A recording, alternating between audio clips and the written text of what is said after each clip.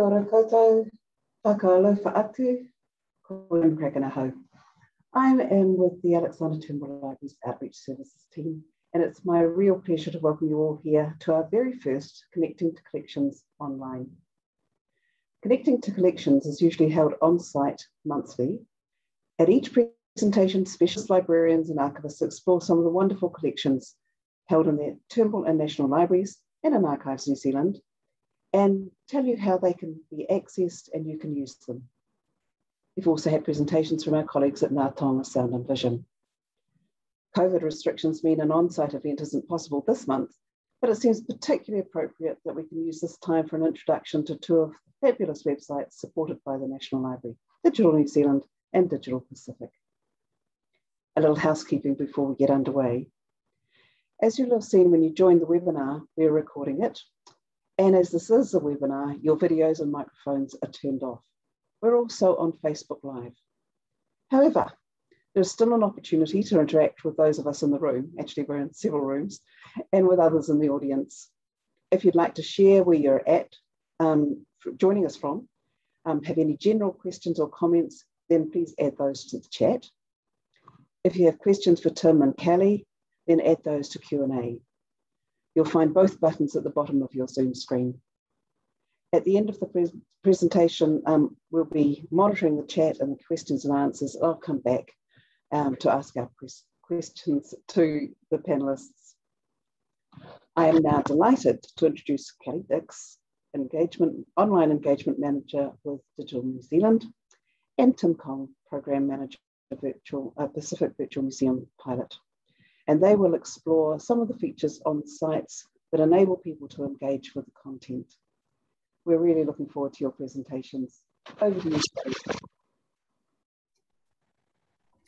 Tēnā koutou katoa. My name is Kelly Dix and I am the Online Engagement Manager at the National Library.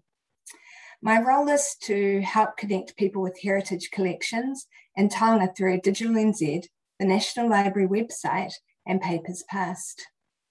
If you have any questions, yes, use the chat or you can email us info@digitalnz.org. Right, I'll just share my screen.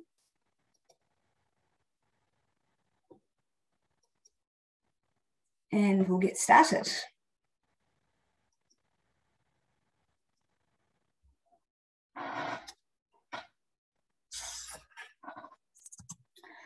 So digitalNZ is a search service coordinated by the National Library, and it aims to make digital content easier to find, share, and use.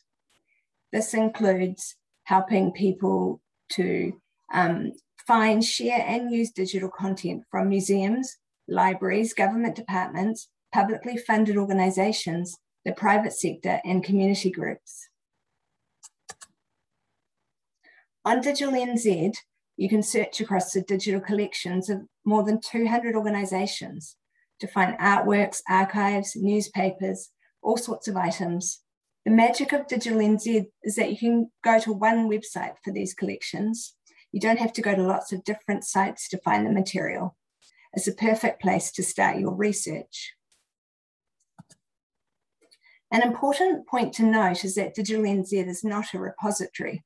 We don't hold items, but instead we point people out to digital collections around the country. We do this by bringing together metadata, the information about the items, such as date, place, name, keywords, etc.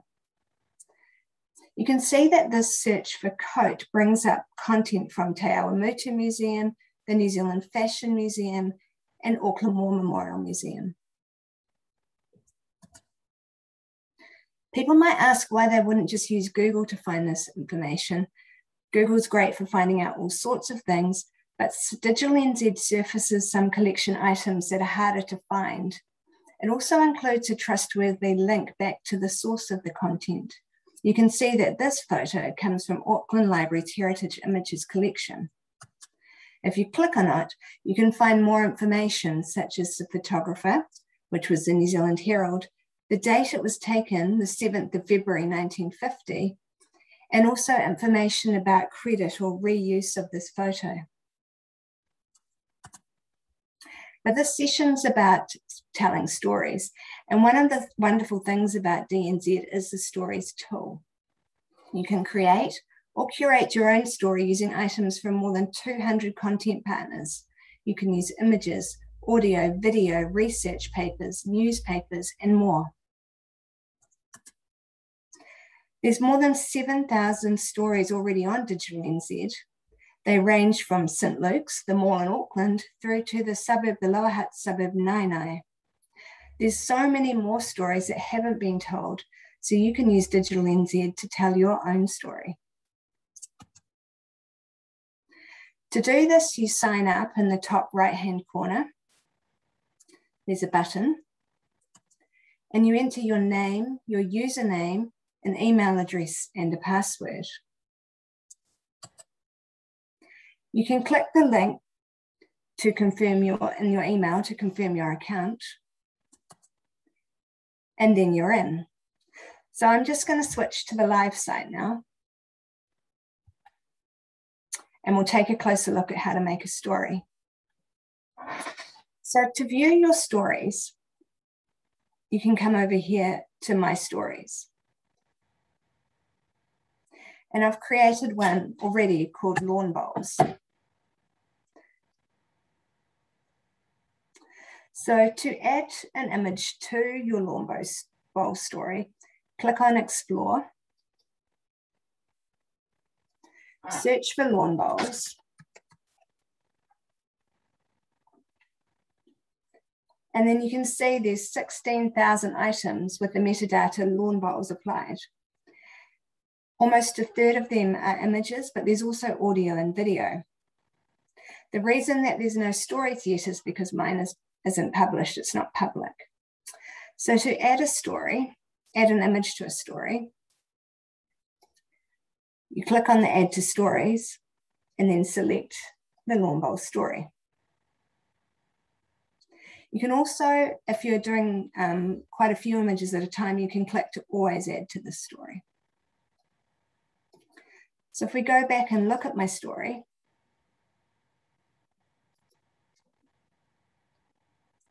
you can see that the image I added is sitting at the end. So when you create a story, you add the title, you can add a story description, and you can add some subjects that help it turn out better in searches. You can also upload your own image. So this is an image that might belong to you. So you've taken it, or someone else you know may have taken it. So to do this, you browse for the image, you search for it, and open it. Now this is a photo of my grandpa, Les, playing bowls. So I'm going to call the title Les.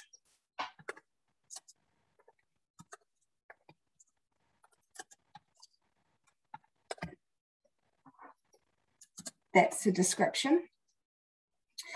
Now, one of the things we need to consider when we upload an image is the copyright.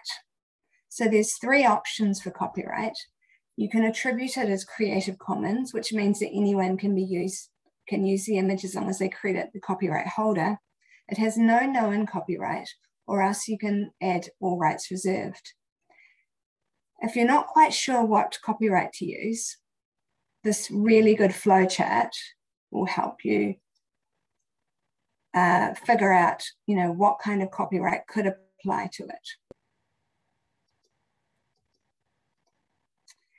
I happen to know that my grandmother took this photo, and she died fairly recently. So I'm going to put all rights reserved on the copyright of this photo. There's also terms of use, which give you the rights and go into details around metadata and things like that. So we're going to accept and agree to the terms of use, and our image will pop up here. So it's distinguished differently with this little tag saying your upload. Now, I don't want my photo of my grandpa to sit there because my first few photos are going to be about 19th century bowling greens. So to move it down, you literally just drag it and drop it. And you can see there's some sort of rectangles that you can move your space into. So for now, I'm just going to put the photo there. So as I mentioned, I wanted to start my story with some information about 19th century bowling greens. And the first bowling green, the first was actually put down in 1861. So I want to add a photo of that. So to do that, I pop it out to explore. I put Auckland bowling green. And I'm just going to add Grafton because that's where it was located. So it doesn't pull up bowling clubs from other suburbs in Auckland. And there's 19 images. So I want to add an image. So I'm going to filter by images. I can filter further, so I can select a decade.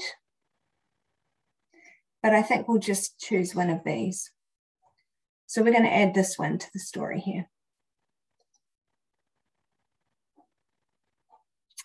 And if I come back to my story,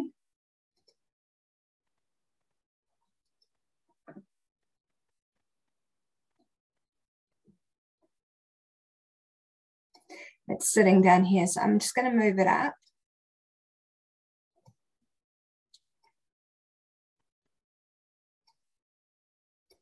So it's literally a drag and drop to be able to move your stories.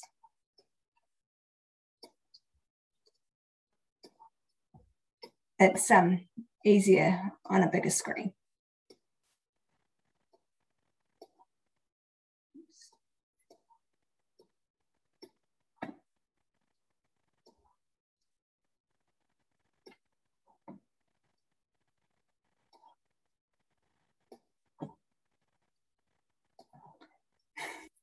There we go.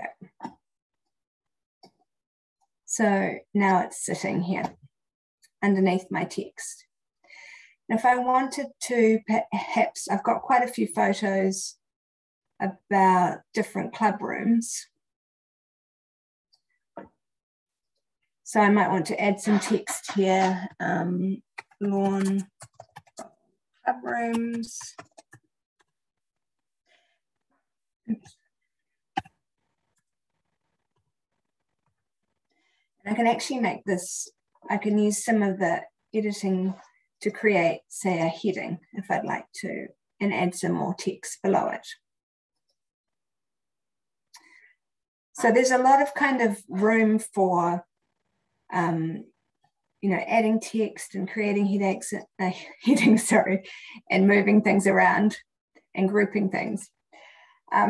So you can set this access. So at the moment I'm hidden, which means that you can only view it with the URL. But if I wanted to make it public, I could select this and save the settings. So I would do that once it had finished. And I accept the terms and conditions.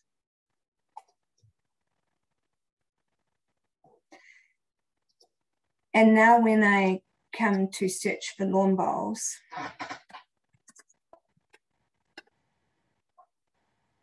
it should pick up this one story. It might just take a little bit of time for that to turn up. But eventually, once it catches up, there will be a story available there, as well as the images and other content. So I thought we'd look at some other stories. There are some really great stories here. There's one on selfies. They don't all have to be terribly serious and informative. And this one doesn't use any text. It's just images only. They're a great way of telling New Zealand history, so telling the stories of the people and places and historical events in New Zealand history. And there's this great one about Crown Lynn.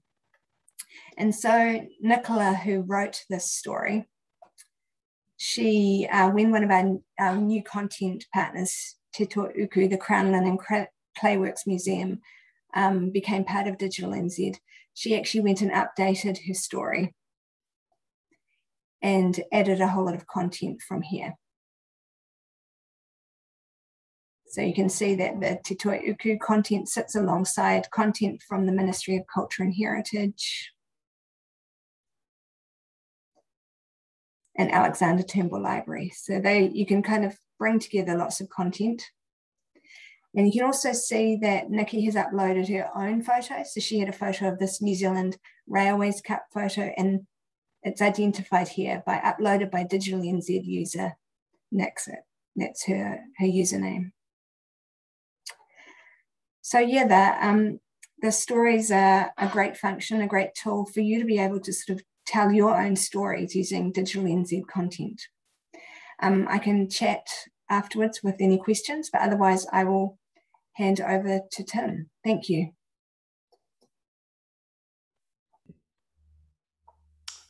Kia ora koutou, and thank you so much, Kelly.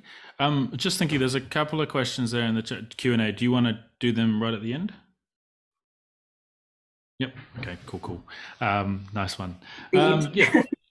All good. Kia ora koutou, Nisan Bolivinaka and whakalafo atu to each of you. Happy Niuean Language Week for those in Tamaki and around the country as well. And thank you to all of you who've joined us. 81 at last count. We've lost one since Kelly handed over to me, so I'll just take that personally. But I will continue. Yeah, thank you. As Joan said in her introduction right at the start, I am the program manager of the Pacific Virtual Museum Pilot. That is some of you may be aware of that. But for those that don't, it is a 2-year grant-funded project by the Department of Foreign Affairs and Trade in Australia, and implemented by the National Library of New Zealand in collaboration with the National Library of Australia to explore and try to make visible and accessible digitized cultural heritage for people in the Pacific and for people of the Pacific. And when we say Pacific, we mean, broadly speaking, Polynesia, Micronesia, and Melanesia. And I don't have a slide deck like Kelly created, but I will share my screen and I'll walk through a bit of a demo on what we are and how we work. So, and like Kelly, I will have to navigate through some windows, lots of chat boxes and other Q&A on my screen.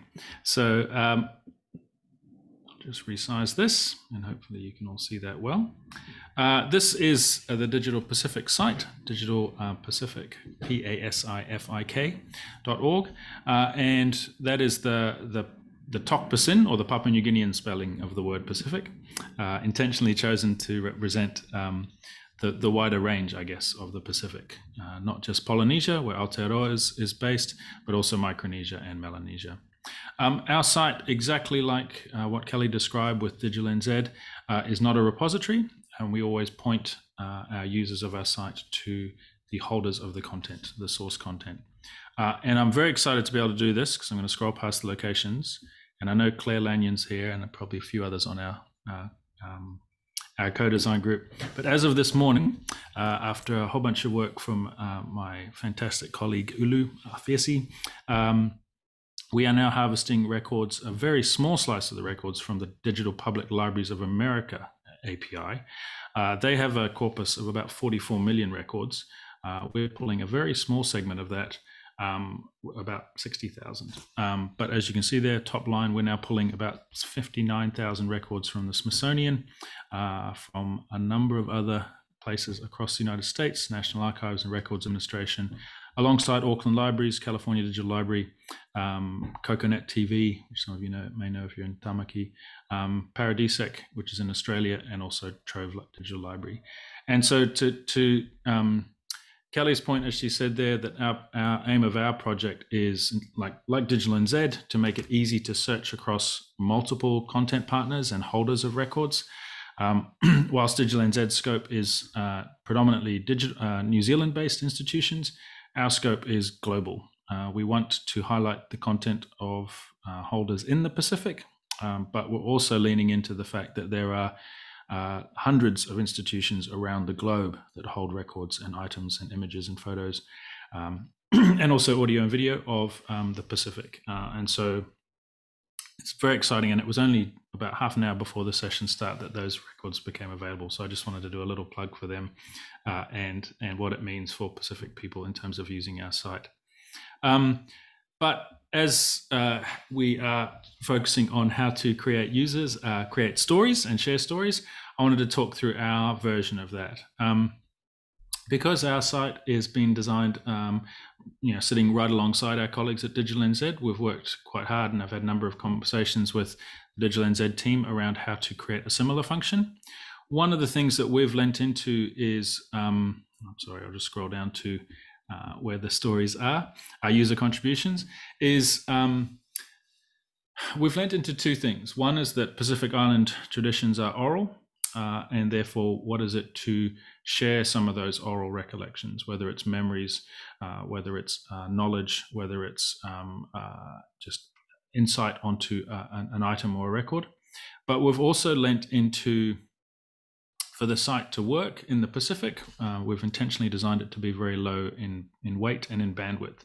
And so building a similar functionality as digitalNZ has done would actually be really problematic for us, as it would make it difficult to work on mobile devices and also on more low bandwidth environments. So we focused on only basically people sharing, essentially in a written format, their oral memories and their oral stories. And so the design of it is quite light, and I'll, just like Kelly did, and Kelly, I was blown away by how well you demoed that, because that was fantastic, and I just hope I can match it in the same way. I'm going to use a record from Dr. T, Talanoa with Dr. T, Teresi Vunadilo, who some of you may know, and we harvest from her YouTube channel. And this is an interview she did with Dr. Katie LeBlanc, focusing on pottery in the island of Kandavu, and actually from the province of Yahweh, which is where my father is from. And as you can see here, as we present it on the site, we pull through the metadata. In this case, all of the metadata is written in Bowen, the Bowen dialect of Fiji, and we present that there. And if you see down the bottom here, there's this little contribute your story function and button, but we'll come back to that. Because actually, if I select this link, and just like digitalNZ, we're not a repository of any sort. We show thumbnails and metadata, and so that includes audio and video. We always direct you to the source site to watch it or view it. And so this is where Dr. T has done this interview in about the middle of August.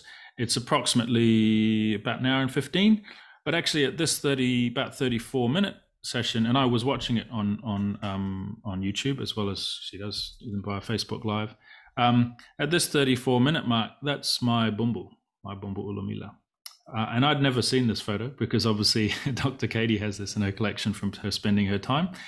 And it was pretty amazing to see that photo and listening to Dr. Katie, because I remember her quite differently. I was really struck by how Dr. Katie probably spent more time with my bumbu than I have, because of her opportunity to work there in Nalotu in Yahweh. And it was a fascinating conversation to watch, and a real privilege. I actually contacted Dr. T and sent her a photo of my bumbu and my dad, and asked her to pass it on to Dr. Katie in Fiji, just directly. She's in Nova Scotia, my apologies. But I guess I wanted to use that as an example of how our contribute your story function works, because that's a very personal memory, but a way of acknowledging it. And so if I click contribute your story here, this is our function where we get a little bit of an overview on how the site, or how this function works, which is basically, as it says on the screen there, sharing your thoughts, memories, and personal experiences or knowledge helps to create a more interesting and powerful experience for users of the site. So I'm just going to walk through and add a little bit of my thoughts. This is the simple web form that we've got. When you come through here, you can choose to either have your name displayed, or to wish to remain anonymous and be shown on the site as a guest. And we wanted to bring that privacy right to the front as you're entering the details. You can read the contribution terms here. I won't link to them now, just in short to say we've made them worked quite hard with the lawyers to make them very simple. In short, basically, we are only asking permission for to share your words on our site. We don't claim any authority over them. We don't claim any usage over them. We acknowledge that they're yours for perpetuity, and it's quite a different one from even the Creative Commons or a rights holders one. We're literally saying, you just grant us permission to share the words. We don't make any claim over them. So if you are on the site, please have a look through the contribution terms and conditions, and to make, I think the bit of work went into them, but they're quite a point of difference to how most websites work. I'm happy to have my name publicly displayed. We ask for your email, and the email here is unlike digitalNZ. We don't have a login. There's no login or sign up process. The email is basically to allow us to contact you in the case of two things. As it says there on the screen, if you allow the team or the content partner to contact you, this is the channel by which you're saying to have a contact. The second piece of it is that if in the case your contribution is reported, or if in the case of you have posted something that's offensive and breaks our terms and conditions, then this email would be the way in which we would contact you to engage in a conversation around that. Other than that, we don't do anything with the email, and that's laid out in our privacy terms and conditions. The key thing here, though, as well, is that this is never displayed on the front page, obviously, but I'll put my work address in, that makes sense. The actual other key aspect we've enabled you to do is to state that you don't wish to be contacted any further about this story. And I think for me, this was really important, but because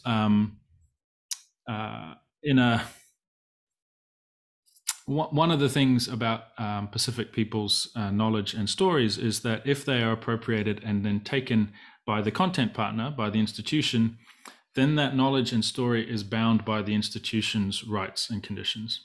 And as I said at the start, on our site, which is where this story is being shared, we are not claiming any ownership of it. And so we wanted to enable the person posting here to actually say, no, I don't want to be contacted by this institution. I'm only comfortable sharing it here. And so this option here, I don't wish to be contacted any further to story, is literally the point in which we, if you've selected that, if an institution or a curator sees your content and loves it and wants to connect with you, we can actually say, no, they don't wish to be contacted. And that for us is the end of the story. But I think it's a really powerful way of allowing Pacific people and Indigenous people to continue to hold their stories and to engage in the proper relationships if they are to share their stories further. Your place, the concept we lent into with this form is the concept of, I guess, Tiranga Waiwai, but also to reflect that Pacific diaspora are all around the world. And so some of them have been to their islands, some of them have not, some of them were born there, some of them were born overseas. And as it says in the little pop-up, this could be the place that you are right now, typing it. For me, Wellington. It could be the place where your story is set. As I said in the video there, that's my father's village of Nalotu. Or it could be the place that you're most empowered by or connected to. And, in terms of va'a and that relational concept, I think there's many different places that Pacific Island people can choose to call their own and say their own. And the placing here in terms of how it's presented is presented publicly on the website, and we'll see it. And so depending on which story you're posting or which contribution you're making, it could be any number of places. So for today, I'm just going to put Wellington. Aotearoa. And I think one of the other things as I'm going through in here is, as you can see, it's just a simple text form. If you write this in Niuean or Fijian or Chamorro, that is what it is. We're not doing any translation for the sake of translation. This is actually about the stories of the people submitting them.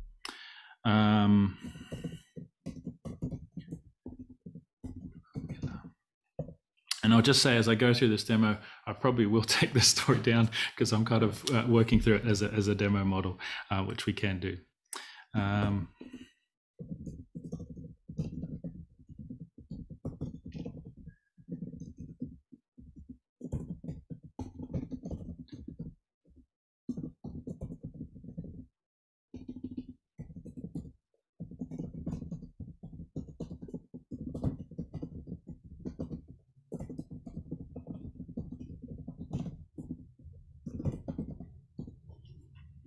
And I'm just going to leave it at that. If I click next, I now get a quick preview of how that post, if you will appear on the website. And that's it. If I click post, and this may or may not alarm some people, I get a little bit of a wrap up. And if I return to the item and scroll down, that post is now there.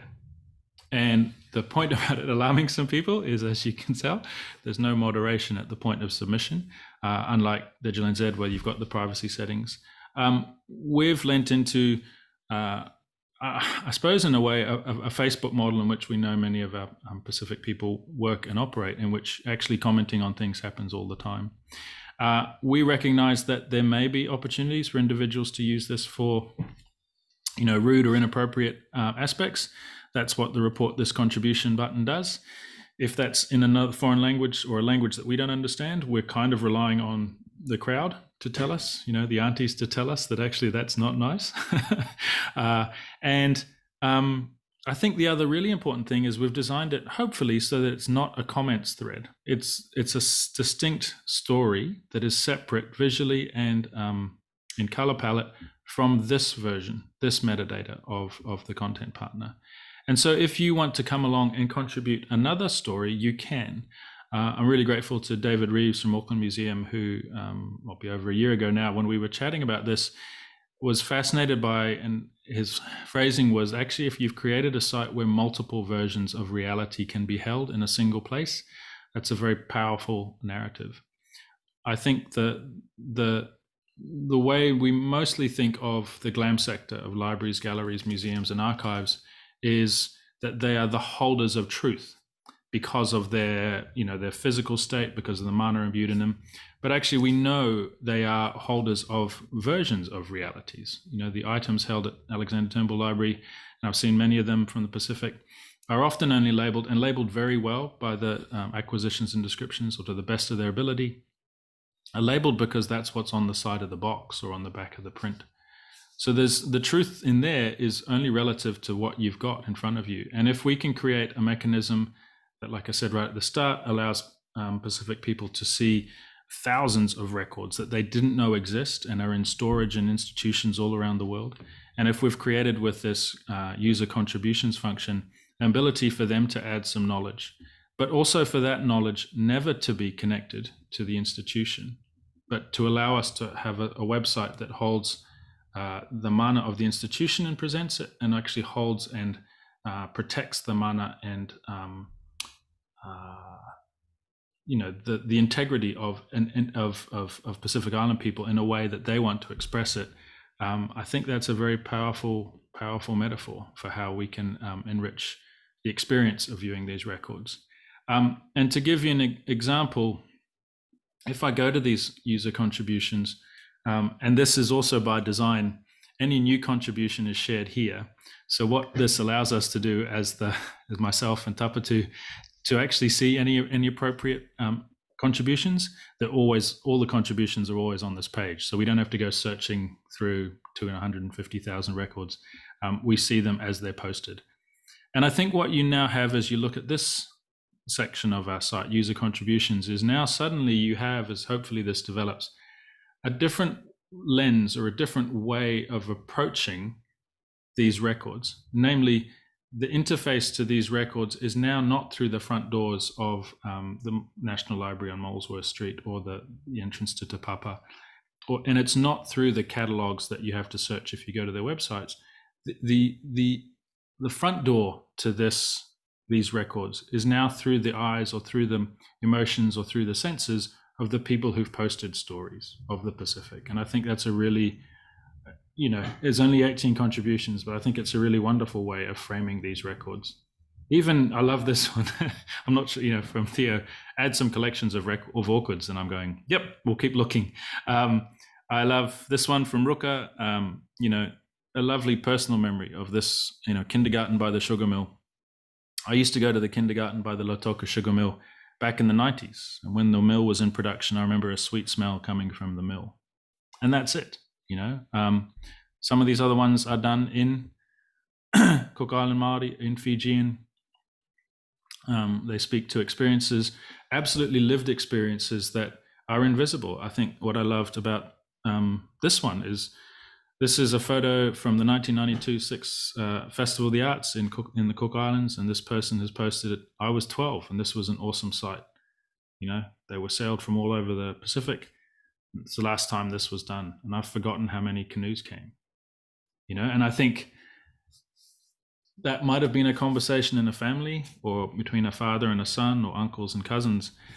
It's now here on our site, and for anyone who comes to look at that, and it's we've not had to go through any great process to get that done. It's just here. And I think, and I'll finish with this one, because I think this is also from the Cook Islands, this Moki holiday image, because when I think of that version of truth and that default that our institutions are the holders of truth, this metadata here, this thumbnail here, this image here, is all that Te Papa holds. It is the only way of describing this image and this specific experience. You know, it's not even, it's sort of somewhere in 1992 maybe, you know. If I scroll to this, that first sentence is amazing.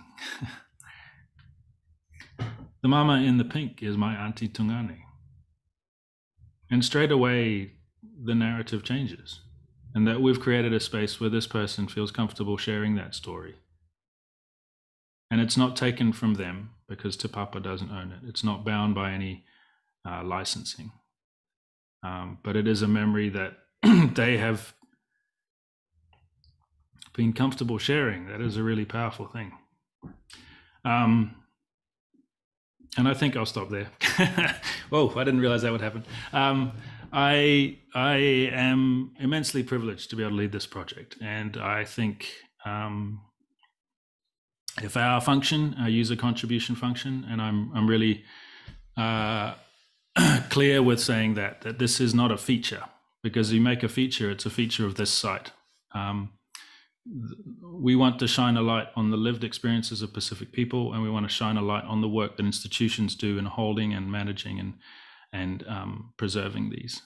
And if we can be a small space that helps people see both sides of those worlds differently and in a more powerful way, that is, we have done a good job. So thank you for listening to me and to Kelly. I will unshare my screen, and I think we can go to questions now. Vinaka. Both of you, what a wonderful presentation. As some of you know, I've been here for a very long time, and all the time I learn something new and something well worth sharing. Thank you. We've got lots of questions, so I'll go to Q&A straight away. I'll start with one for you, Kelly. So the question is from Elwin. Do the uploaded photos sit on Digital New Zealand servers once they're uploaded? Normally, Digital New Zealand is a search hub rather than a content archive, is that right? Who actually holds the material uploaded from the public? So the owner of the uploaded content is identified in the copyright that you choose. So you don't actually identify the, so even if something is all rights reserved, you don't necessarily need to name, but that's the copyright owner, but perhaps that's a field that we should look into. And yes, normally digitalNZ does aggregate content. We don't hold it, but the uploaded content is moderated and held by digitalNZ. I hope that answers it. If you want to expand on that, do let us know. Thank you. And there's lots of lovely comments in chat, and I'll make absolutely sure that Tim and Kelly see those. But I'll move on to another question from Anonymous. Is there any sort of crowdsourcing possible on Digital New Zealand? I'm presuming this is around the metadata and captioning rather than the images upload function. So in terms of the metadata, that is that comes from the institutions itself. So we're just aggregating that and bringing that into digitalNZ. but the way to sort of add if you've got something that you know about that photo or that item, you can comment on that, and we check those comments every day, and we let the institutions know. So if someone says, "Oh, that's my uncle," and we contact the institutions directly, and then we let them know, and then it's up to them to update their metadata. So yeah. Is that commenting available for others to see, Kelly, or is that just something that the it sits underneath the item itself, so everyone can view that, and it uses Facebook to sort of moderate that. It's a Facebook tool. So yeah. So, thank you. I'll run to one for Digital Pacific. Actually, this is one for both of you, but I'll start with you, Tim. Can we share Digital Pacific material and stories on an external screen? I guess can we share this on a screen to build awareness and knowledge to those who are not of Pacifica background? And the similar question, can stories in Digital New Zealand be shown on external source, e.g. presentations on TV screens in libraries? So perhaps you first, Tim. Yeah, absolutely. I mean, the website's just the website, so it can be shown on any device or any big screen. I think, everything I've just demoed there is live and in public. There's nothing in the back end. I suppose, I'm not sure who the anonymous is, but if they wanted to contact me, I'm happy to present to any organization or group around our project and what we're doing and how it could be of use to you. So happy to do that. Just before Kelly goes on, I'm just a lovely comment again from Elwyn saying, I'm constantly showing our AUT students Digital New Zealand, so it's so useful. I'm excited to add Digital Pacific to my demos. So there you go. Kelly, do you want to add anything to that? No, that's great. It's such a valuable resource and just such a great opportunity for other people to tell stories, not just people who are publishers or institutions. It's just, yeah, it's great. Right, I'm running back to the top now. I'm going to lose my way, aren't I? I need to dismiss some of these now that we've answered them. Another question from Emma. Kelly, how does the copyright of individual photos affect the story overall? And also, is there a place to add the creator when uploading photos? Very good question. So you can add the creator in the description field. In terms of a compulsory field, no, that's not there right now. But yeah, I'll make a note to sort of do some user investigation around that. In terms of copyright, so a user uploaded image doesn't turn up in a search of digitalNZ. It just sits within the context of the story that it is added to. So if you find an image, perhaps you took the photo and someone's copied it and uploaded it, you need to report that as a copyright infringement, and then we'll manage that situation. Yes, but in terms of how they sit in the story, they're all treated the same, no matter what the copyright situation is. Thank you. Here's one that I think was actually for Kelly, because it was put up about that time, but I think it's equally interesting for Tim. Do you run any special campaigns to build stories on specific topics? And I know digitalNZ does have stories on specific topics relating to, say, an anniversary or something, but do you actually ask people to create those? From time to time, we do. We haven't for a little while. So, yeah, we're planning to look at stories in other languages. Yeah, what about you, Tim? Yeah, we haven't run any campaigns as yet. Again, our context is a little bit different. You're kind of leveraging, or not leveraging, you're opening the door for people to share their memories. We have discussed, and I think as often in the way, at least in my Fijian family, when you all get together, all the stories start to flow in a one-on-one or an interview, or even just by yourself, maybe they don't flow as much. So we have discussed about doing, sort of, small events where the community comes together and they've got devices to add stories and share photos and look at it. So you're actually making it a relational space to share stories, and then the output of those stories are then shared directly on. It's a little bit more challenging, I suppose, in terms of COVID conditions and not being able to get to places. I think it's a challenge. I mean, we because we're not designed like the digitalNZ model, it's harder for us to theme, if that makes sense. Our story is a memory that's attached to a record or is presented next to a record. So the context for presenting stories would be from within a family or from within a church community or from within a village, and that we have to find those spaces to host that, to then do the posting, if you will. I was going to say, sorry. So what any of you could do is, if you were in one of those, then please use the site, get together, do that, have a cup of tea, share a meal, chat to each other, and then share the stories. We'd love to see that come through. A question from Eva Jean. Kia ora, Kelly. Does Digital New Zealand use traditional knowledge labels systems, or does it rely on the source institution to supply what's in the metadata? And I think you might have covered that, but perhaps specifically about Indigenous knowledge.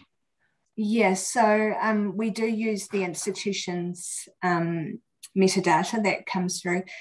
And I actually attended a really interesting presentation with Tauranga Archives last week, where they looked at their traditional metadata and knowledge. So yeah, we do need to use what institutions provide, but the way we do that, we're just exploring that a bit more. Thank you. I can speak a bit to that. I don't know, it was more into digitalNZ. So we, again, like Kelly has just said, we always represent the institutional or the content holders metadata, and that includes copyright. On our schema, that is our backend that would populate, we have built the fields for traditional knowledge licenses and notices. And we've had a number of conversations with local contacts, Jane Anderson and Maui Hudson, and designed it so that if and when any institution's using that, then our API or our schema is sitting there ready to ingest that. We did have some early conversations around our functionality applying a TK label, but because the TK labels are very much situated philosophically in a collective ownership or an iwi or a tribal knowledge, our design is intentionally, it's an individual contributing a memory or an artifact. And so in conversation with Jane and Maui, we chose not to apply the TK labels at our front end, because ultimately where the traditional labels need to be applied are not in individuals' memories, but in the institutions that hold these records. Thanks very much, both of you. Lots of really interesting questions here. So I will go to one that's a bit more technical, or at least I think it is. Does the site have the ability to automatically identify links that have lost their source, i.e. link rot? I don't know who that one's for. Either of you? I can speak to it in terms of context of Digital Pacific, and I suppose it's the SUP or JPAC end, so I assume it would apply to digitalNZ. Basically, our harvests are recurring, so our scripts that we're running to bring metadata in from content partners are recurring. So, yep, if they die at their end, then if you click on it, then you will be. You're landing on a dead page, because at that end it's dead. We're currently not sort of manually looking for those dead ones, because it is a manual process for us. Which is probably half empty. The half full way of thinking about it is every time any institution's upgrading or refreshing their metadata and hopefully removing their dead ones, we will harvest those. And harvests can recur at different times. It just sort of depends on the scale of the harvest. Some on Digital Pacific, some of ours are running daily, some are running monthly, some are running weekly. But essentially, we will always point to the most recent metadata that the institution's done. Kelly, do you want to add to that? Or? Yeah, so it's very similar for digitalNZ. Yeah. Thank you. From Anonymous, Tim, you said you're going to take it down later. I'm assuming that later, if a person has mistakenly put something up and would like to correct it or take it down, can the person contact you to change it or alter it yeah. Yes, absolutely. We have, I basically have admin access to the back end of the records. And so if a person contacts us, that can be updated. We probably need to do a better job of promoting that. We haven't built it into the front end because it was very, it's our first go at it, but we have the ability to edit it rather than people posting another one with the corrected version, if that makes sense. My lights have just gone out, but I think it's still all right. I think you can still see me. One of the joys of being in a room in the National Library. Let me just scroll down a little bit and see what else we've got here. Still quite a few questions. Renee asks, do you have plans to allow users to add their own images within their contribution to a Digital Pacific record? This is something people often do on Facebook. Yeah, it was considered with our co-design in our early designs, and it was actually not considered around images. It was actually considered around oral. And so that was, instead of a person typing their story in, could they just press a record button and leave we are oral tradition, so allow us the function to add an oral story. And in the same way, allowing people to upload images. There's two things that come to play there. One, the build time to do that and develop it well on a site, as I said at the start, is designed to work very well on or usefully on low bandwidth environments. Images and audio take up a lot of space and become harder to serve over our low bandwidth networks. The other issue that becomes there is changing our terms and conditions again. So once we become a repository, we are across, again, as we are aiming at the Pacific, multiple jurisdictions. And what is it to acknowledge and create all of the legal frameworks in which you are holding people's records in a way that is housed within public sector, public funding, and also, as I said, it's across multiple jurisdictions. It potentially opens us up to more risk if people are challenging us, because it's not as simple as just having it on Amazon or a cloud service. And again, it's not, and I totally appreciate that it does happen on Facebook, but Facebook is its own bubble contained within all the terms and conditions you sign off on, which you scroll through and tick. And so we don't have that capacity really at this stage. We'd love to add the oral space, and we'd love to add what it looks like for images, but the risks and the challenges of that within the digital constraints we work within are not insurmountable, but would be a challenge. Yeah. Thanks, Tim. We're running out of time, and we've still got a few more questions. So I will quickly ask a couple more, and then perhaps we'll have to answer the others in a different way. But from Facebook, is there an upload limit, size limit? So that one for Kelly, I think. So the size limit for digitalNZ is 15 megabytes. And in terms of offensive images, so each item has a report this item button, and you can click on that and report that, and we'll get notification about that image and take a look at it. Thank you. Tim, I can see you're answering at least one question by typing an answer, but I think do you want me to stop? Oh, is Joan still there?